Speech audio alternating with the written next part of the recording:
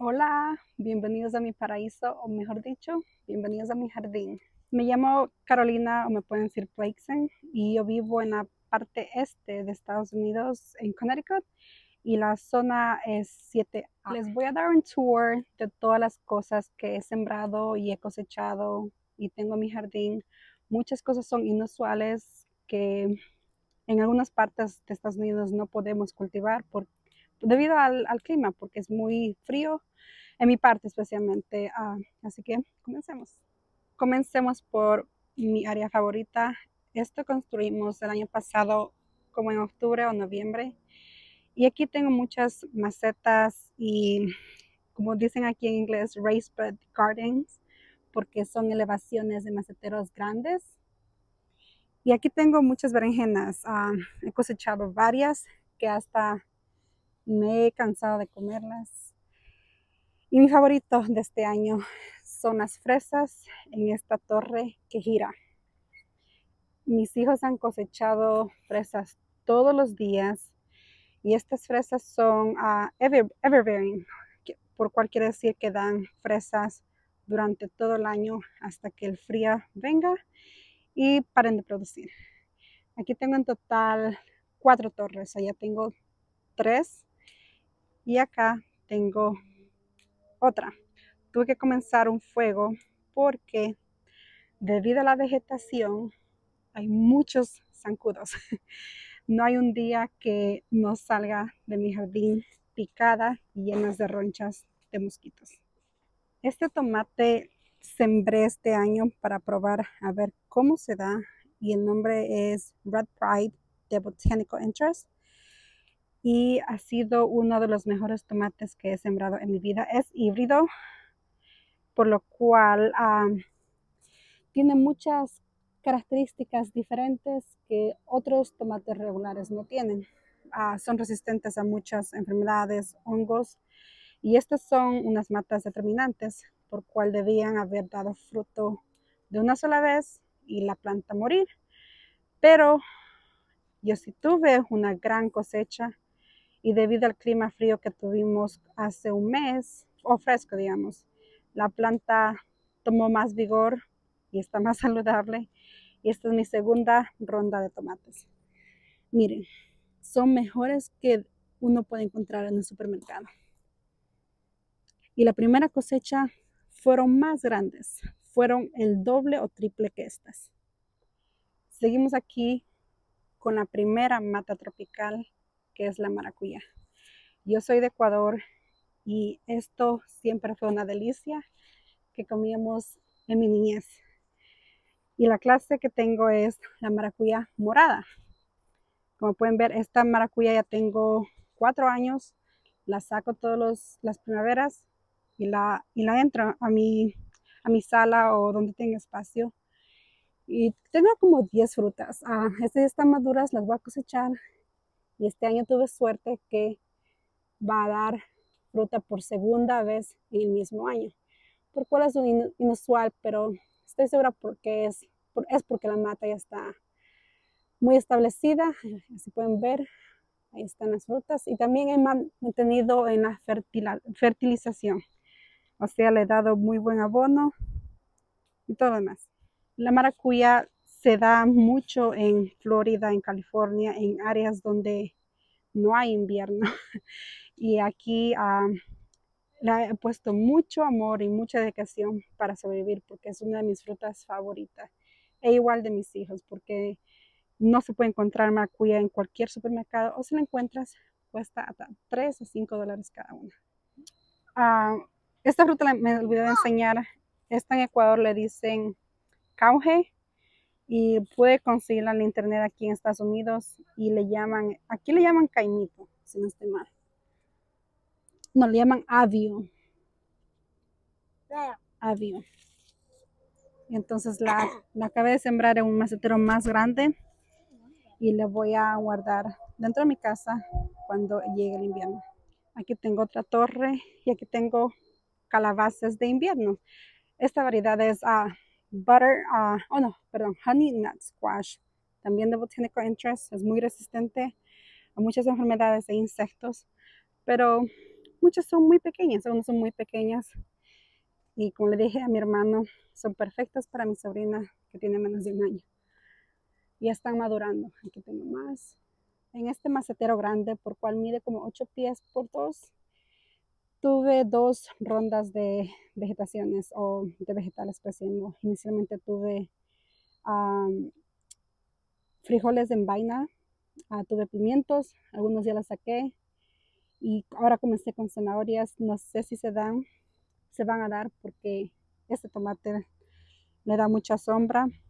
Y también porque mis gallinas entraron como 5 veces y me destruyeron mis zanahorias. Y las sembré, aunque ya era un poco tarde, pero de todos modos lo traté.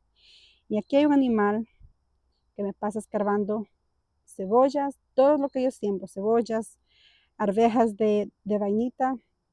Hasta ya pueden ver, ya me sacaron un ajo que yo estaba sembrando para cosechar la hoja nada más. Hola Misty, que está mi perrita. Hola. Este es uno de los 2 tomates que sembré. Se llama Finger Lakes Brown, que es un tomate para hacer marinara o para hacer cosas espesas, salsas, porque tiene menos líquidos y ha sido uno de los más productivos también. Y también es muy resistente a muchas enfermedades. Este es de Frisian Seeds. Desafortunadamente esa compañía dejó de vender semillas este año, hace unos pocos días, pero voy a guardar semillas de estos frutos. Allá tengo otra torre a mi lado derecho de fresas. Tengo 2 matas de berenjena, aquí son unas blancas. Estas crecen hasta 6 pulgadas de largo. Y esta es la rosita, esta se llama Casper. Y aquí mi esposo me hizo un tipo de escalón para mis hierbas. Esto es tomillo, orégano, menta, laurel. Este nombre no me recuerdo. Y también tengo pimientos picantes, chiles picantes. Este es piquiño yellow, piquiño. Es un poco cítrico en sabor y pica poco. Y a mí me gusta para hacerlo simplemente con limón y sal. Delicioso. En la esquina de este macetero sembré 2 calabazas de invierno, o aquí le dicen winter squash, porque cuando la fruta está madura se guarda muy bien en el invierno y la cáscara se pone muy dura, o la corteza, digamos. Este se llama Georgia Candy Roaster. Es uno de la única calabaza que pude recibir de esta planta. Tal vez acá tenga otra. Esta es otra planta. Nos queda como un mes básicamente de siembra o de cosecha, porque en octubre 15 es más o menos cuando tenemos nuestra primera noche congelante. En inglés le dicen hard frost o hard freeze, porque la temperatura baja o se siente menos de 32 Fahrenheit, no Celsius. Acá tengo una maceta libre, muy probable voy a sembrar lechuga. Acá tengo un jalapeño. Este está supuesto cuando madure, se pone, si no estoy mal, medio amarillo. Tuve una gran cosecha de esto y le tuve que apodar un poco para que vuelva a crecer la planta y a volver a dar fruto. Como pueden ver, aquí tenemos más flores. Y en estas macetas trato de sembrar de todo un poco. Aquí tengo más tomillo, sembré un tomate, muy exitoso. He cosechado cantidad de tomates de esta mata. De cada ramita que ven, salió un tomate que he cosechado. Y miren las fresas, algunas son pequeñas, pero son muy, muy dulces. Y mis hijos y yo hemos disfrutado mucho de esto. Aquí les introduzco al zucchini guiador. Es lo más cerca que puedo traducirlo de inglés. En inglés le llaman climbing zucchini y lo compré de Renee's Garden, la semilla, porque es un zucchini que guía. No es como una planta pequeña y que solamente crece como un pie. No, esta donde hay rama crece y crece y crece, y he cosechado más de 10 zucchinis de una sola mata. Aquí esta mata, a ver, mira, aquí vienen más. Acá viene más. Entonces ha sido una de las matas que yo más he disfrutado porque a mí me encanta el zucchini semifrito con mantequilla, sal, un poquito de ajo, orégano y es delicioso. Mira, aquí está tirando otra rama con más zucchinis. Acá tenemos 4 matas de arándanos o blueberries. Si lo digo mal en español, por favor, corríjame. Y en unos pocos días voy a agregar 4 matas más de arándanos aquí, porque son muy deliciosas, muy nutritivas, y mis hijos lo disfrutan porque ellos los cosechan cada junio. Y tengo aquí con una cerca porque a los conejos les encanta comerse las hojas. Estas 2 pequeñas se ven tristes porque todos los otoños los conejos se comen las ramas y para primavera no hay una sola rama para que den fruto. Este es uno de los 4, si no estoy mal, a ver, 1, 2, 3, sí, 4 matas diferentes. Este se llama Ichike Gero Persimmon. Es una fruta tan deliciosa que es tan difícil de describir porque sabe mucho como a papaya, tiene textura como kiwi y la he probado en Hawái. Entonces este año la sembré, pero esa ya lleva 2 años y espero, bueno, 2 temporadas en la tierra y espero que la próxima primavera tenga frutos de esa mata. Aquí está la otra torre de fresas. Aquí hay sembré otras arvejas para las vainitas, un poco de zanahorias. Esto es eucalipto, un tomate y calabazas, calabacitas creo que le llaman mucha gente, pero aquí le llaman también zucchini, summer squash o squash, porque se cosecha en su fase tierna, no cuando la cáscara o corteza esté dura. Y este año he cosechado también variedad de esos y lo he picado y lo he congelado para uno poder disfrutar cuando ya no tenemos el verano para disfrutar y tenemos todos los productos en el congelador. Una de mis más apreciadas plantas también son esta mora o blackberry. Esta mora da fruto 2 veces al año. Estas ramas crecieron este año y dan fruto en la punta de la rama en esta temporada, como en otoño, finales del verano. Ya cuando cosechemos y el invierno llegue, entonces estas ramas se ponen en su fase dormida y en la primavera del próximo año del 2025 es cuando vuelve a revivir y da fruto en cada unión de cada ramita y muere. Ya cuando se cosecha la segunda vez, la rama muere. Entonces, ahora no van a ver ninguna rama muerta porque yo ya coseché el fruto de las ramas del año pasado y las corté y coseché un total como de más de 25 libras de mora. Hice mermelada de mora, hemos comido moras frescas. A mi niño de 2 años es una de sus frutas favoritas y aparte que es tan saludable para cualquier persona. Aquí está, me acerco, como pueden ver, aquí está la punta de la rama y aquí está la mora. Yo sé que esta mora no está en su máximo potencial de sabor porque las noches han estado frescas, un poco frías. Entonces, eso quiere decir que no están tan dulces. Cuando el clima está caliente, es cuando la planta absorbe más energía y entonces aguarda más azúcares en la fruta. Así que lo voy a probar. Bueno, sorprendentemente está dulce, pero cada otra que hemos probado con mi hijo, la hemos tenido que escupir porque son tan feas. Ahí está, mira. Eso me subo en este juguete de mi hijo para poder alcanzar. Para más información, en inglés, la rama que sale en la primavera, o sea, las ramas que salieron esta primavera, se llaman primocanes, porque es la rama primeriza que sale, en otras palabras. Entonces, y el próximo año, segunda temporada, se llama floricane. porque el término es de que da fruto, flower cane, en el segundo año. Entonces en el segundo año se vuelven flower canes. Y así es como se cosechan. Y otra cosa de las moras es que se riegan como bejucos o como mala hierba, porque se va por todos lados y hemos tratado de mantenerlas de este juguete para atrás. Como pueden ver, hay algunas que nacieron por aquí y cuando cortamos la grama, desafortunadamente se tienen que ir de aquí a otra.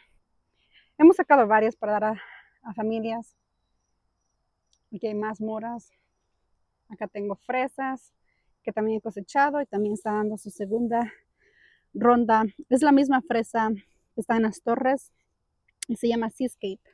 Y otra vez son everbearing, o sea que dan fruto durante toda la temporada. Aquí tengo más mora.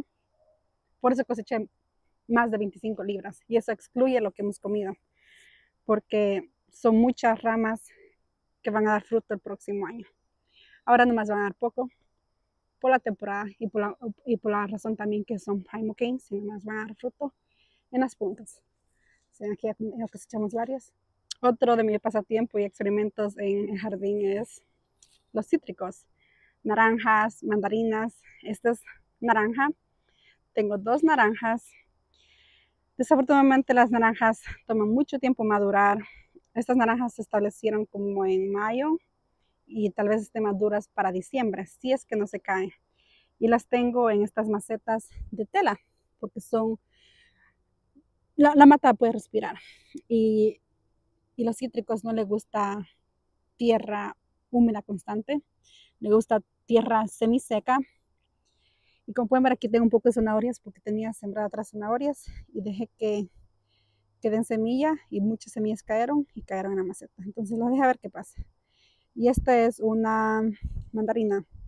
Habían algunos frutos, pero se cayeron porque la planta es joven.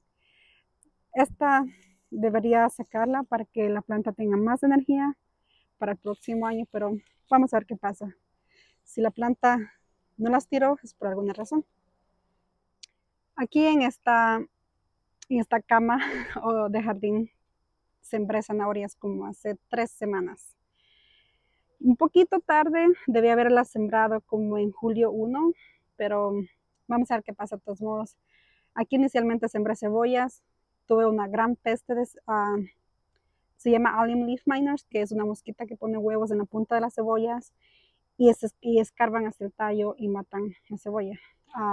Impacta el crecimiento y todo lo demás, entonces, y es una gran peste porque se puede invernar en la tierra y el próximo año va a afectar otra vez el jardín. Entonces decidí sacar todas mis cebollas, no coseché ninguna cebolla y después sembré camotes, muchos gente llaman batatas, en inglés es sweet potatoes. Tuve una cosecha pequeña porque luego quería sembrar zanahorias. Y camote no es algo, unas cosas que yo consumo a diario o que me gusta, pero están muy deliciosos a pesar de todo. Y la sembré más arvejas de vainita. Y allá tengo cilantro. A mí me encanta cilantro. Yo siempre siembro cilantro, lo cosecho y lo pongo en el congelador.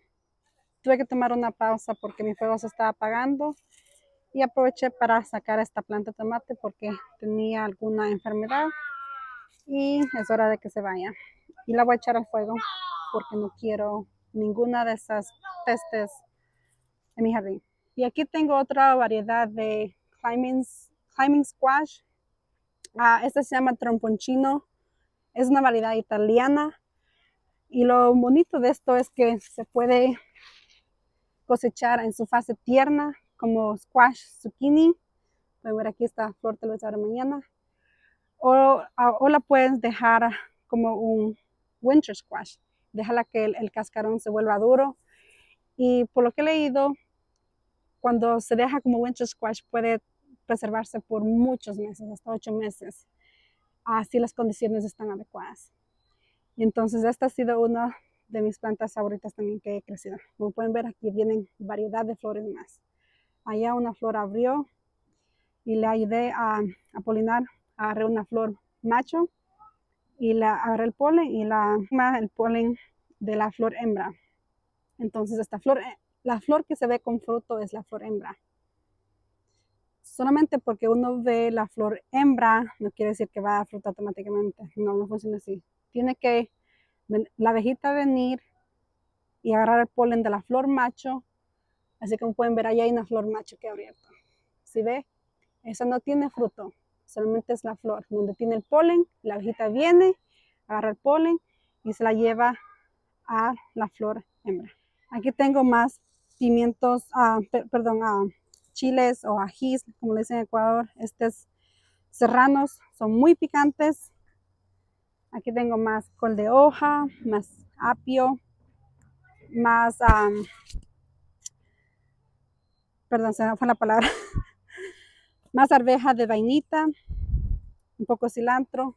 Aquí tengo otro melón, no sé si se va a dar porque tenemos como un mes más de cosecha y tengo que apresurarme porque los zancudos me van a comer aquí. Mientras más vegetación hay, más zancudos uno va a encontrar. Y aquí tengo camotes. Aquí en la primavera sembré ajo y debido a la peste de la cebolla, por cual afecta también a los ajos porque están en la misma familia de los aliens, entonces también afecta a mi ajo y encontré muchos gusanos en el ajo y eso impacta el crecimiento, el desarrollo de la bola de ajo, entonces lo saqué. Eso lo saqué un poco más tarde que las cebollas porque quería yo cosechar ajo y si tuve la suerte de cosechar como 3 libras de ajo ya pelados. Lo preservé y luego sembré camote porque no tenía nada más que sembrar y eso pasó como a mediados o finales de junio. Entonces tenía un poco de tiempo, pero vamos a ver si cosechamos un poco más de camote. Y aquí sembré un tomate. Estos son los sun golds.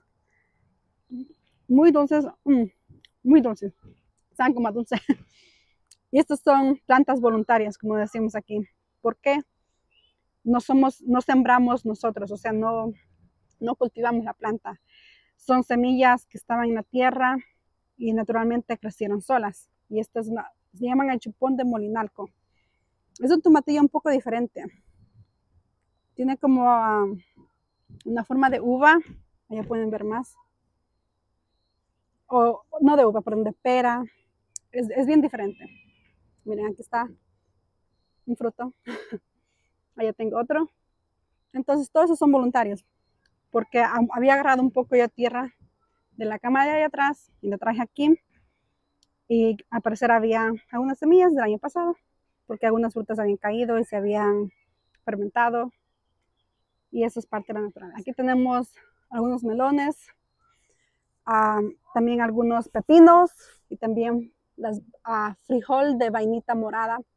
Estas muy ricas para freírlas también con mantequilla y él los he preservado, si no estoy mal, como 3 galones solamente de esto.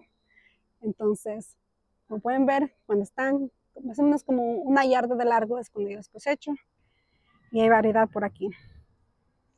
Más arveja de vainita. Y aquí tengo el pepino blanco. Está muy emocionada en probar el pepino blanco. También son de fusion seeds. Y vamos a ver si tenemos un poco de pepinos más. Porque yo apelé y quité los demás pepinos que tenía en mi jardín. Más pepinos. Y estos sí son los tomatillos regulares que uno encuentra en la tienda. Son los redondos. Oh, miren. Para mi suerte, ya vemos algunos aquí. Hace 2 días no habían, porque siempre vengo, paso rápido, porque hay muchos zancudos aquí. Entonces aquí están también frijol morado, que a mí me encanta agarrarlos en vainita. A mí no me gusta mucho el frijol, no me gusta sembrar el frijol seco. Prefiero comprarlo seco porque toma un poco de espacio y se tarda mucho, más de 100 días. Estos en 60, 70 días ya están y los puedes freír como uno quiera. Entonces por eso me encantan, porque tengo 2 variedades sembradas, una abajo, el morado, y acá arriba tengo el frijol que dicen de la yarda, porque mide como 1 yarda de largo. Aquí está la mata. Y he cosechado variedad de aquí. Aquí mi esposo excavó lombrices para ir a pescar con mis hijos. Aquí tenemos más tomates, tomates muy famosos, es San Marzano. Y la verdad no me gusta mucho, porque tiene mucha deficiencia de calcio. Si ve la nalguita del tomate se comienza a podrir. Y allá, o a veces está en la parte interna del tomate, no se ve físicamente por fuera, sino que lo tiene por dentro. Y aparenta como si tuviera un hongo o mold, pero realmente no. Y este tomate me encantó. Es un amarillo, también de Frisian Seeds. Se llama Banana Legs. Y sembré uno que otro tomate, camote más acá.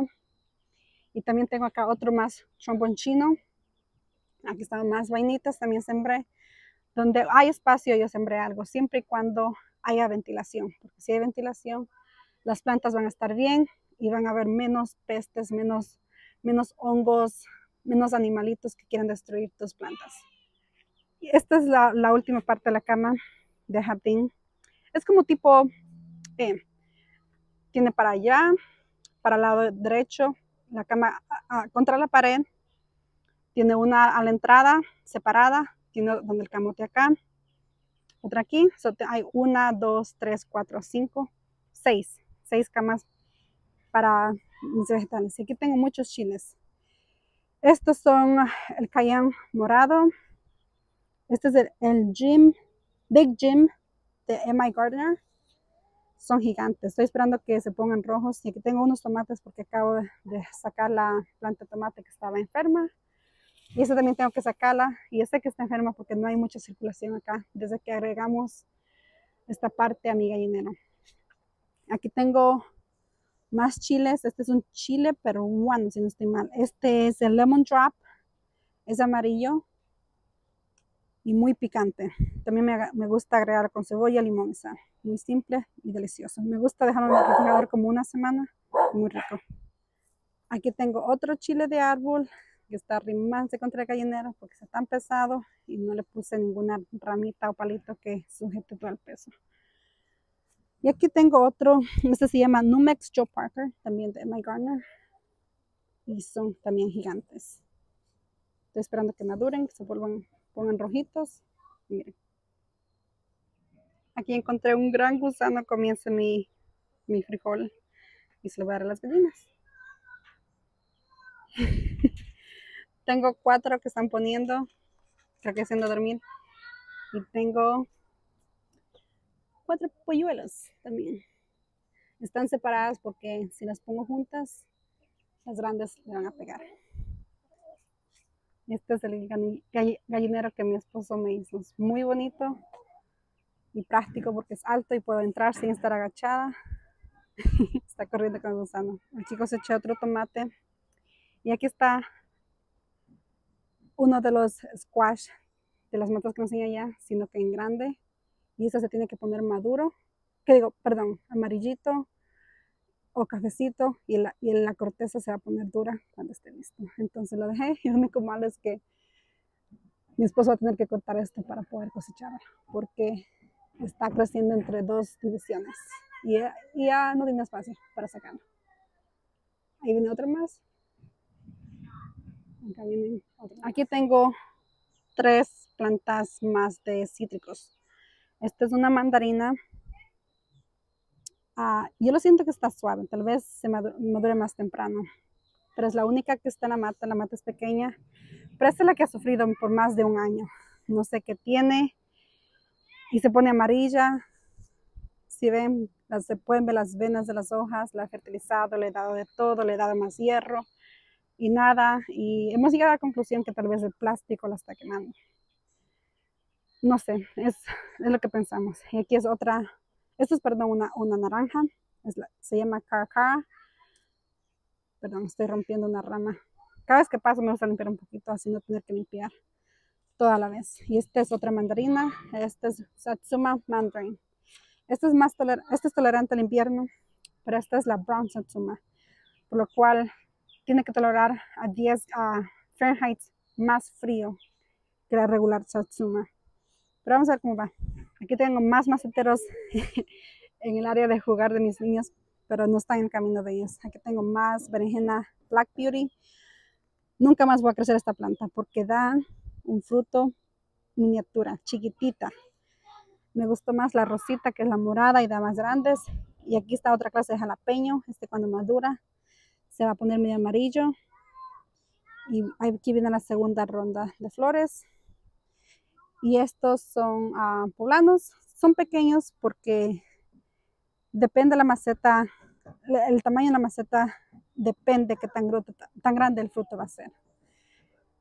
Dio cantidad de jalapeños, pero no tan grandes porque no hay suficiente nutrición, no hay suficiente espacio para que la planta crezca su potencial y dé frutas su potencial. Y también coseché cantidad de chile de árbol. En cada rama coseché chile de árbol.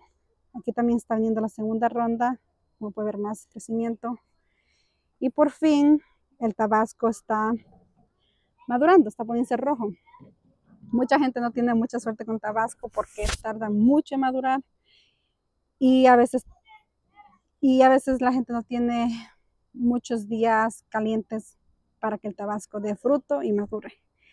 Lo que yo me di cuenta este año es que a las berenjenas, a los pimientos, a los jalapeños, a los chiles, cualquier variedad, es mejor sembrarlo en maceteros, porque ellos crecen mejor y dan fruto más rápido cuando la tierra está caliente. Si la tierra está fresca, como en un espacio más grande, va a tardar más. A ellos les encanta el calor, o sea, el próximo año voy a sembrar más en macetas, tal vez en macetas más grandes para tener frutos más grandes, si es que quiero grandes como el poblano. Pero el poblano no es uno de mis favoritos, lo sembré para mi suegra, pero para las demás cosas sí. Aquí están mis dos terremotos. Mama, watch me do it now. Ok.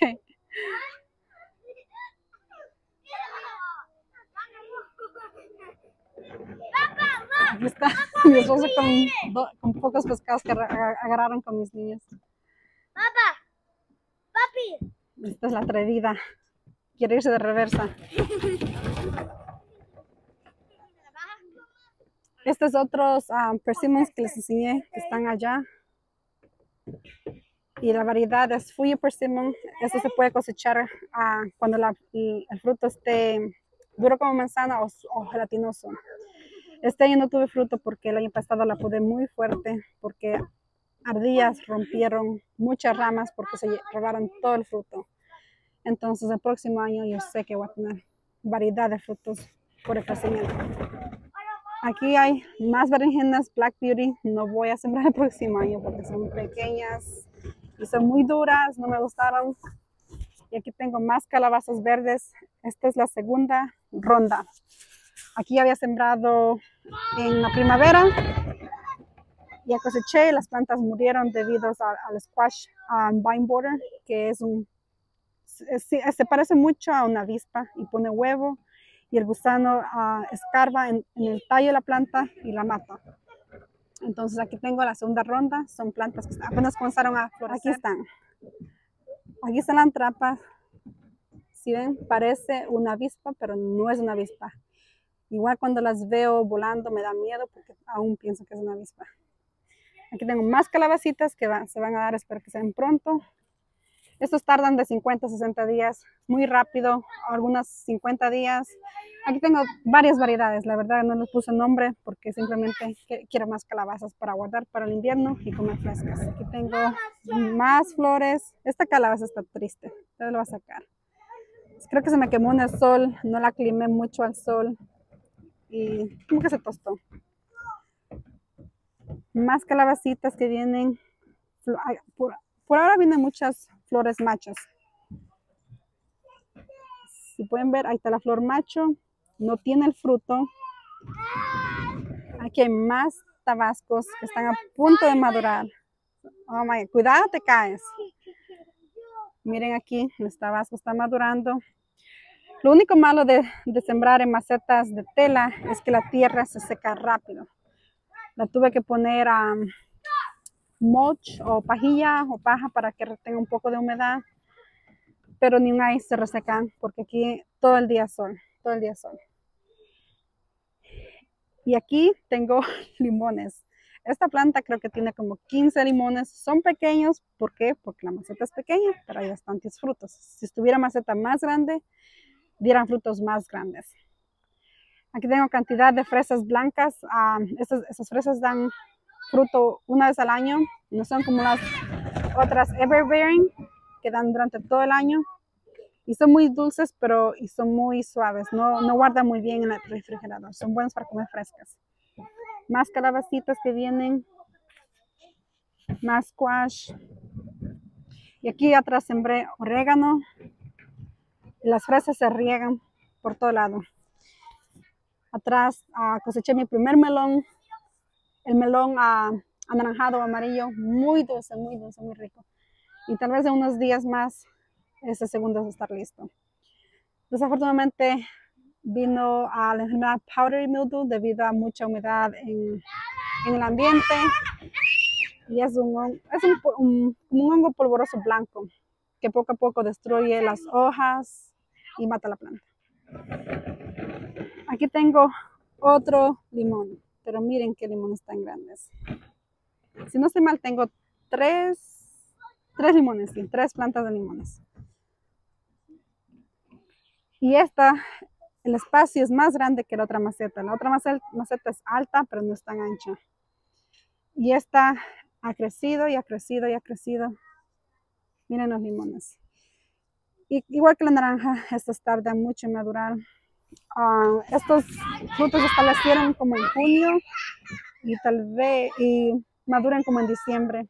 Tal vez en esta berenjena la tengo que sacar, nunca dio fruto. Y es una de las que me gusta, no sé qué pasó, pero nunca dio fruto. Las flores se seguían cayendo. Y aquí tengo otro limón. Son pequeños. Miren.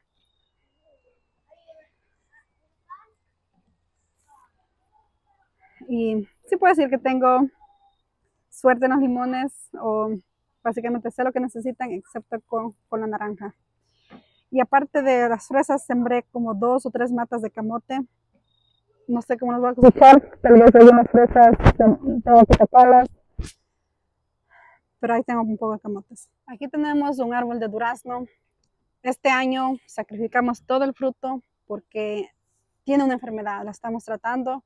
Ahora está súper mejor, pero el año pasado toda la hoja se ponía así arrugadita y se quemaba y se cae la fruta y la hoja porque la planta está tratando de dar más hoja para que la planta agarre energía y pueda madurar el fruto. Entonces la planta está quemando y gastando mucha energía constantemente porque la hoja sigue cayéndose debido al hongo y se llama peach curl leaf. Entonces la tratamos con un fungicida y un aceite también para plantas que caen hojas en el invierno y vuelven a dar hojas en la primavera. Lo tratamos 3 veces y se ve súper mejor. Igual ese durazno. Entonces el próximo año esperamos tener más fruto. Esta es la pera de mi esposo. Tengo que ver, yo sé que tiene un hongo porque las hojas tienen huecos y manchas por todo lado. Igual la fruta que dio tenía cantidad de manchas. Yo sé que tenemos que tratarla con algo. Tengo que buscar más información. Y acá hay otra pera nueva. Esta pera tiene, si no estoy mal, 3 años. Y esta la sembramos esta temporada. Y aquí tengo otro persimmon. Este es el Nikita's Gift. Tengo que protegerla en el invierno porque los conejos devoran hasta el tallo todos los años. Esta debería estar por lo mínimo 5 a 8 pies de alto, pero las ramas tuvieron que volver a crecer debido a que los conejos lo destruyeron. Y este es el segundo año que en el frente de mi propiedad sembramos sandía. mi vecino me inspiró a crecer sandía y aquí tengo 2 medianas. Ya cosechamos una sandía amarilla y yo sé que debemos haber esperado un poco más porque la patita no estaba seca. Déjenme ver. Aquí está donde le cosechamos la sandía. Y esta patita tiene que estar seca. Pero mi vecino normalmente tiene más suerte en saber cuándo están maduras, pero ni más le falta. Y esta le voy a dejar que esta patita crezca. Perdón, que se seque. Esa tiene que estar seca. Y eso determina cuando la sandía ya está madura. Y también la barriguita se pone muy amarilla. Ahorita está blanca. Esta sandía tal vez pesa unas 20 libras y también es amarilla. en todo enfrente. Y aquí tengo uno de mis girasoles favoritos, se llaman Teddy Bear. He cosechado varias flores para la mesa. Uy, mira una avispita durmiendo, una abejita. El año que viene voy a comprar variedad de flores y voy a sembrar toda la orilla de la propiedad donde está mi perrita. Allá. Allá tengo mi esposo y su espacio para sembrar más plantas. Aquí tengo muchas flores que sembré este año. Estas flores dan flores en el segundo año. Se llama coneflowers y son así, son hermosas. Y las flores tardan mucho, mucho, mucho tiempo. Miren, son hermosas. Y aquí sembré de varios colores, la verdad no sé cuáles son cuál, pero van a dar flores el próximo año. Y son perenniales, o sea que vuelven a retoñar cada año. Eso es lo bonito. Quiero flores que no tengo que estar sembrando año tras año. Aquí tengo algunas líneas. Por último, aquí entre la división de propiedades con mi vecina tengo un higo. Este se llama Violet de Bordeaux. Y aquí están los higos. Ya he cosechado dos. Les he cosechado un poquito temprano porque estaba ansiosa en cosechar. Ya llevan 3 años aquí. Y no he recibido fruto hasta que este año decidí romper el final de cada ramita. Y entonces comenzaron a tirar ramas laterales. Y así es como pude conseguir a tener higos. Entonces en cada rama lateral salieron higos. Y no la he fertilizado. Sí la podé porque había muchas ramas de higo y esa es mucha energía que la planta consume con algo que no va a dar fruto ahora. Entonces decidí enfocarme en ramas que se ven más saludables, más gruesas y que tenían ya fruto. Por lo último, voy a ver si mis gallinas pusieron huevos. Generalmente tengo 3 a 4 todos los días, pero yo sé que tal vez hoy no porque ayer un hawk se quiso llevar a una y a veces cuando pasan por algo estresante, ellas dejan de poner y yo sé que ellas estaban muy asustadas ayer porque un ave se las quiso llevar. Pero vamos a ver. Sorprendentemente hay un huevo, no veo ninguno por allá y ella lo puso. No, perdón, no es ella, es la otra, la negrita, color negrito. Debería haber 3 a 4 huevos, pero yo sé que estaban asustadas por lo que pasó ayer. Otra cosa, cuando se trata de cosechar tomates, yo los cosecho cuando están pintones, o sea, cuando están un poco rojo. Básicamente los cosecho un poquito menos rojo, porque así la planta se concentra en madurar las demás y los tomates no necesitan madurar en la mata. Siempre y cuando tengan un poco de color, yo estoy más que feliz. Y los tomates maduran dentro de mi casa sin ningún problema. Entonces, muchas gracias por acompañarme. Ya es a las 7:30 de la noche. Coseché algunos tomates y espero verlos pronto y seguirles mostrando mis aventuras en mi jardín aquí en Connecticut, en Estados Unidos. Bye.